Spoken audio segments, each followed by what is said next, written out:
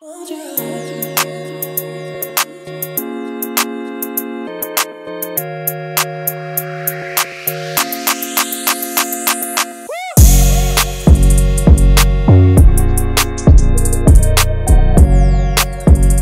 going on, guys? Good morning. Welcome back to United View. Hope everyone is doing very well. Welcome back to another edition of the Morning View. We are back once again delivering you the latest Manchester United news and happenings in this international break. How's everybody doing? Hope you're doing very well. Hope you're enjoying the international break. I mean, it could have gone it could have gone a very different way to how it went previously. I think that some of the things we're going to talk about this morning could have been spoken about far much more, and the intensity of the media furor around Manchester United could have been a lot more severe had we not defeated Brentford at the weekend. Nevertheless, it's an international break, so the media got to find something to write about, and indeed, it looks like once again it's going to be Jadon Sancho. So we're going to be talking about him, the latest developments when it comes to what's been speculated about is the end of his Manchester United career, quite frankly. Some latest details on the mood reportedly inside the Manchester United camp. Without him, the feeling of the Manchester United manager, Erik ten Hag, if there's a way back for Jadon Sancho, which it looks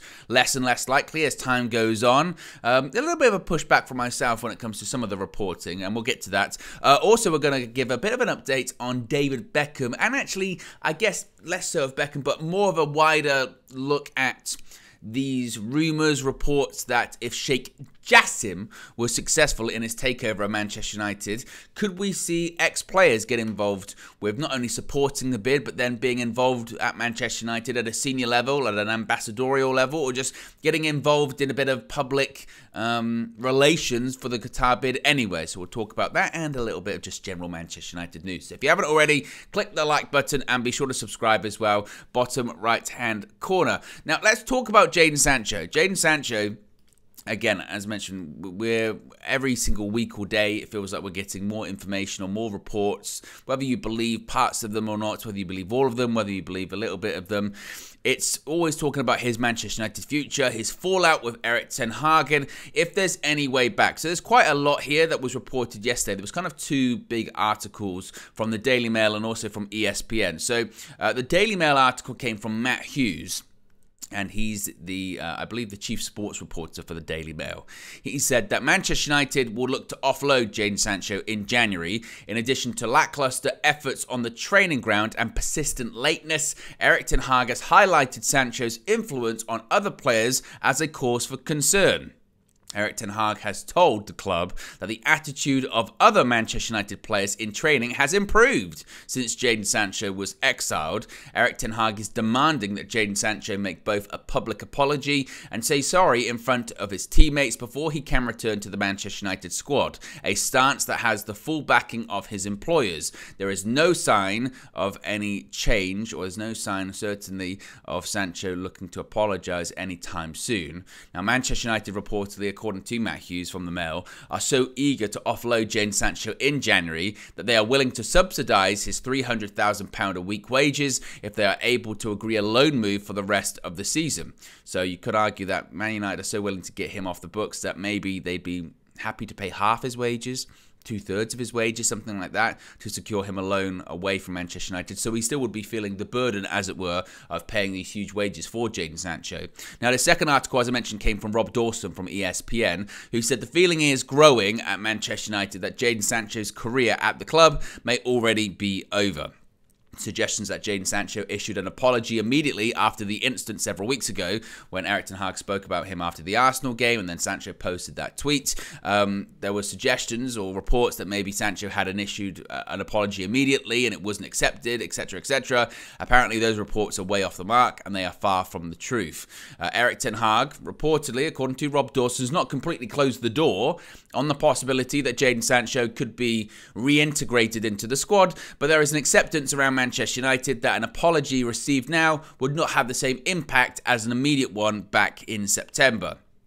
there are people within the Manchester United squad that are trying to mediate this thing, or certainly say to Jadon Sancho, hey, just apologise, just say you're sorry, move on, work your way back into the squad.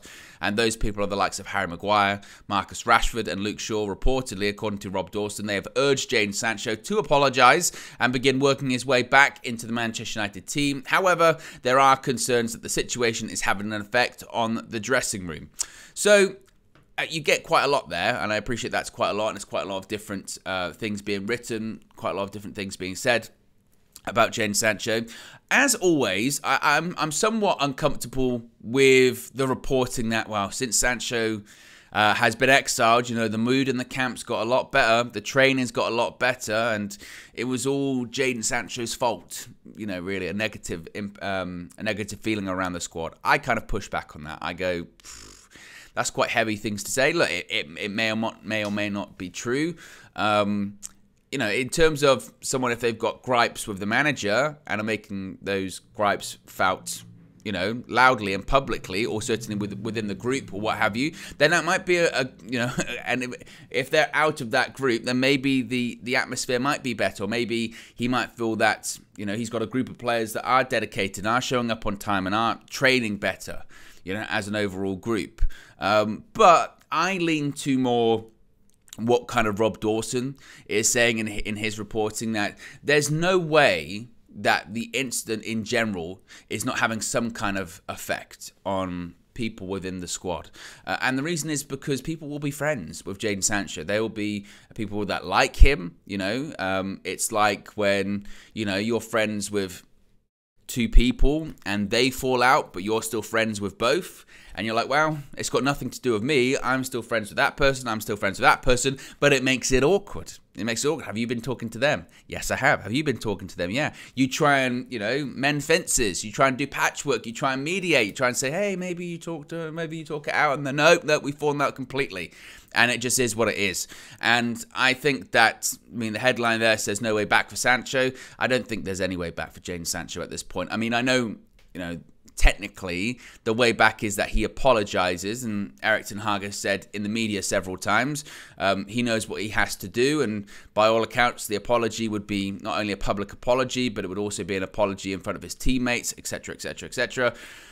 But you do get the impression, don't you? We're in October at this point. If Jadon Sancho wanted to apologise, he maybe would have apologised, you know, a long time ago, and it looks like that's not going to happen. And I think the best thing for everyone involved at this point is for Jadon Sancho to leave in January, most likely out on loan, and then permanently in the summer. He can move on, he can play, Manchester United can move on.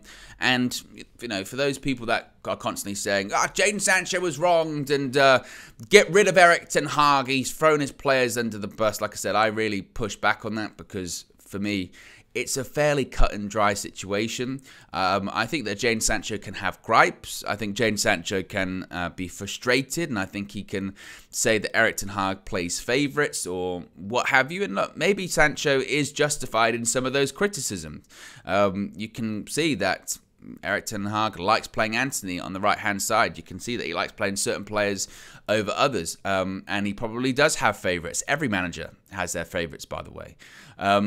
But, you know, when it comes to Sancho, I still to this day baffles me in that Jadon Sancho is not the manager of Manchester United. Jadon Sancho does not pick the team. Jadon Sancho does not run training. That's Erik ten Hag's job. That's Erik ten Hag and his coaching staff's job. So he can have frustrations that I trained well, that's not true, and I give my all for the club, and all, etc., etc. But you don't pick the team. If the manager says he's not happy with your training or isn't picking you based off your training performance, that you can have several different responses to that. You know, one is to say I don't agree, but okay, I'm going to keep trying. I'm going to keep trying to improve, and I'm going to up my levels, see if I can get back into the squad and become the best version of myself. Or I can dispute it on social media, but I know that I'll probably never play for Manchester United again. And that's where he's found himself. And that's why I push back on the people that will say, oh, Erik ten Hag's thrown him under the bus, and this is Erik ten Hag, he's power mad, and all that kind of stuff. It left Erik ten Hag with little to no choice. You know, when you come out and publicly undermine him and essentially call him a liar, what's he supposed to do? you got me, I was lying, get back in the squad, you'll be playing every single week now. No, you've got to stamp your authority on the situation. No manager would take that. And for those people, some people, this has gone on for so long now, some people have kind of lost sight of what the original actual incident was, and actually the precursor to a lot of it. But that original question in that press conference, that original answer, people in their minds have made it out to be this absolute burial of Jadon Sancho and his ability and his career and his application. Whereas in reality, it's a manager being asked a question. It's a manager quite softly answering it by saying, I pick people based off the training performance.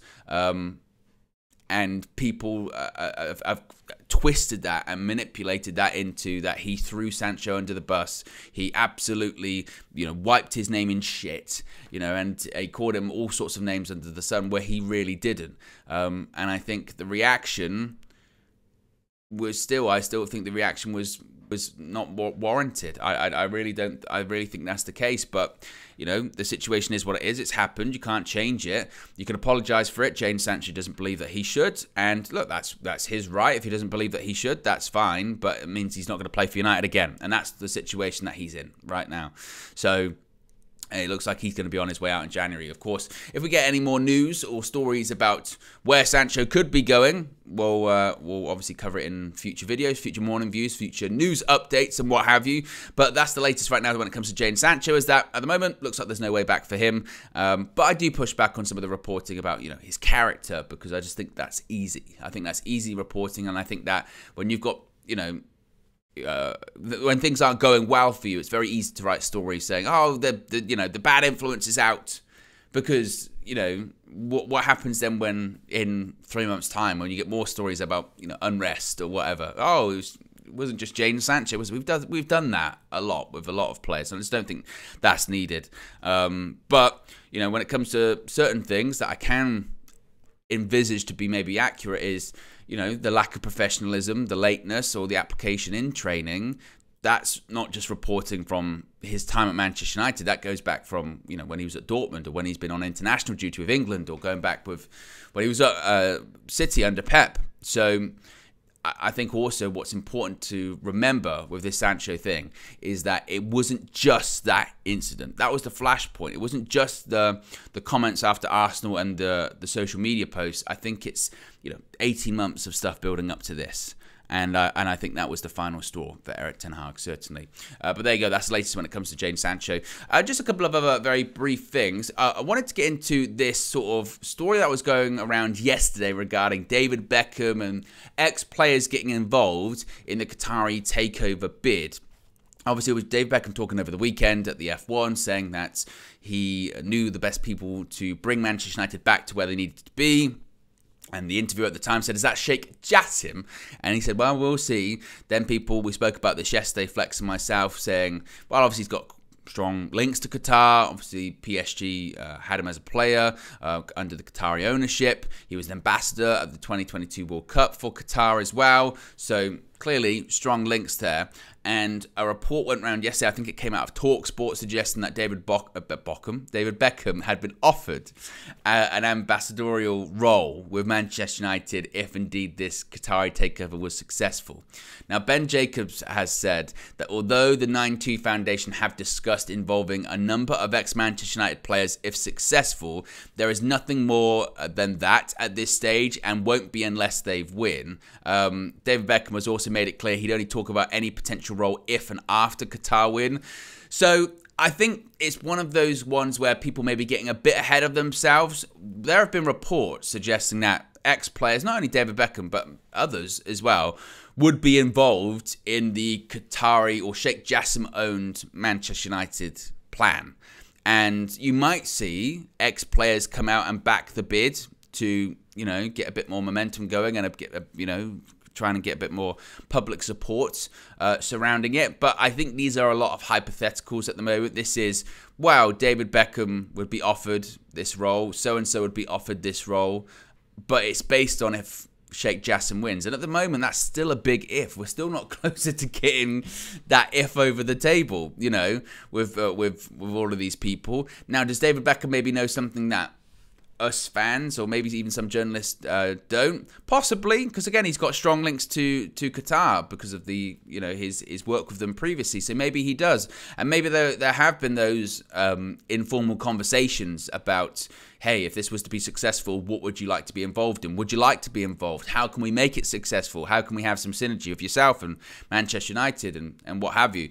So I'm sure there have maybe been those informal, very, very brief conversations, but you feel like the biggest conversation, the most important conversation to have right now is, how do we win this takeover race? Because it's not over yet, and it doesn't look like it's going to be over anytime soon. So this feels like a big what if situation. What if we were to win? Would you be interested? What if we actually got this done fairly quickly? Would you, what role would you look for? You know, all that kind of stuff. So I think maybe people will maybe get a little bit carried away with it. But, you know, if indeed it is successful, David Beckham, you never know, could be involved in that. So what other ex-players, actually, let me know in the comment section below, what other ex-players would you like to see involved if indeed Qatar on Sheikh Jassim was successful in their takeover bid for Manchester United? There you go.